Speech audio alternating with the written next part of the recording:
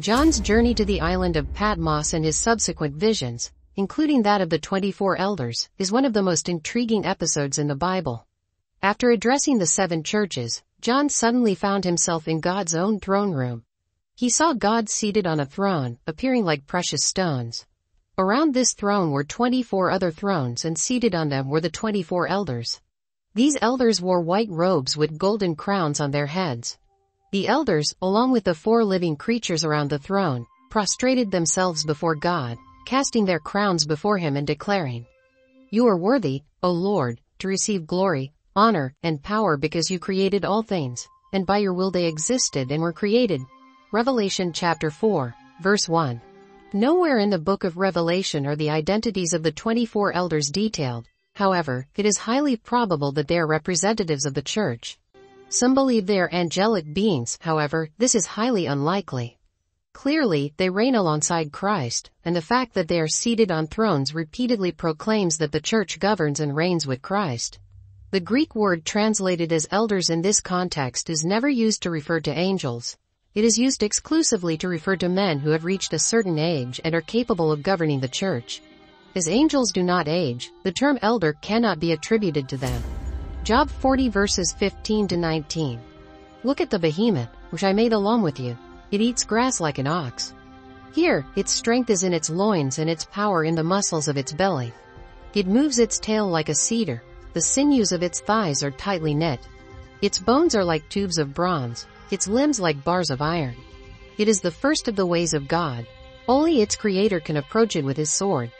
The identity of the behemoth is one of the few biblical creatures that historians have long debated. The academic community is still trying to reach a consensus on many aspects of this creature. But they know 2 things. It was huge and had a navel. The Hebrew word, behemoth, has the same form as the plural of the Hebrew word, bema, which means beast. It is possible that such a beast roamed the earth alongside people. Was the behemoth a hippopotamus? Many people think that God had in mind what we call a hippopotamus, one of the largest, most powerful, and dangerous terrestrial animals in the world. Those who favor the hippopotamus do so because Job 40, verse 23, talks about the behemoth's huge mouth drinking the flowing Jordan River. Based on verse 19, it seems that the creature described in the story of Job was too large for the people of the time to defeat. These descriptions cannot be attributed to any current animal. Cherubim will not deny the most humble Christian access to the throne. They assure us that we can go boldly because of Christ's work on the cross. The veil in the temple was torn. The morning star, the book of Isaiah chapter 14, introduces us to a being known as Lucifer. Lucifer literally means the one who brings light in Latin. The word is translated as morning star in Hebrew. Lucifer was portrayed as a brilliant, shining, and wonderful deity in all languages. Melchizedek. Now we discuss the only human on our list. No character in the Bible is more mysterious than the person of Melchizedek. When we first meet him, he is living in the time of Abraham. Even the name Melchizedek carries an air of mystery, making a silent entry into the canon of the scriptures. Who is he? Why is there so much discussion about him? He is mentioned in both the Old and New Testaments. Why does our epic story begin with a man named Abraham, the true meaning of his name? Many of us are not familiar with the workings of names in Hebrew and in the Bible. Names in the Bible are not just descriptive, they also carry authority.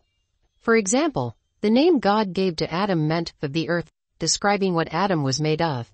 Names in the Bible can represent human hopes and divine revelations or are used to illustrate prophecies. So, what is the meaning of the name Melchizedek? The name Melchizedek has a significant meaning in Hebrews, verse 2. It means king of justice or the king is just. This name implies that the person with this name is just and fair in his actions. It is an appropriate name for a ruler or leader who upholds justice and righteousness in his realm. Melchizedek is used to explain the mysteries of Jesus. Just as Melchizedek is the king of peace, Jesus is also the king of peace. In the prophecy of Isaiah about the one to come, he says, the second information about Melchizedek that can be discovered in Genesis chapter 14 is that he presented Abraham with bread and wine. From that morning until the end of the appointed time, the Lord sent a plague on Israel and 70,000 people died from Dan to Beersheba. When the angel extended his hand to destroy Jerusalem, the Lord repented of the disaster and told the angel afflicting the people, "Enough, withdraw your hand." The angel of the Lord was then in the threshing floor of Araunah the Jebusite. When David saw the angel striking the people, he said to the Lord, "I have sinned." What are the seraphim? The seraphim are divine beings created by God to serve and worship. These angelic creatures with 6 wings are constantly present at the throne of God. The prophet Isaiah tells us that the seraphim are 6-winged, fiery angels that surround God as he sits on his exalted throne and continually worship God. Isaiah chapter 6. The seraphim also ministered to the Lord and serve as his agents of purification, as demonstrated in the cleansing of Isaiah's sins before he began his prophetic ministry.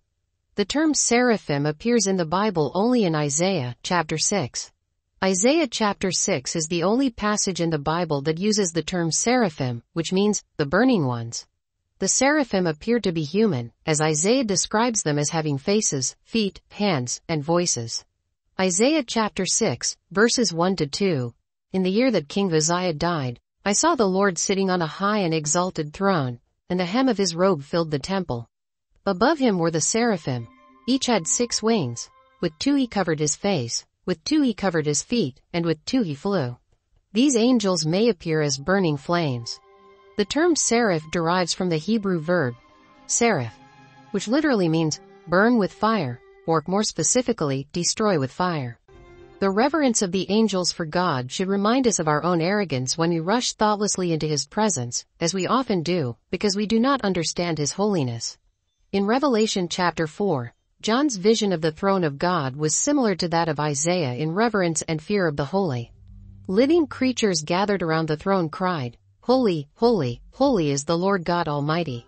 The seraphim also ministered to God and served as his agents of purification.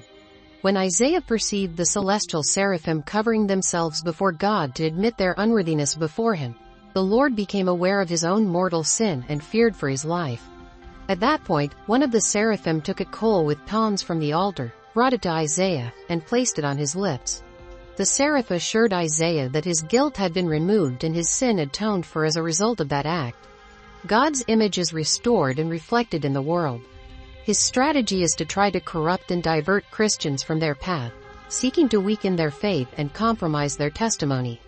In response to Satan's fall, God did not remain passive.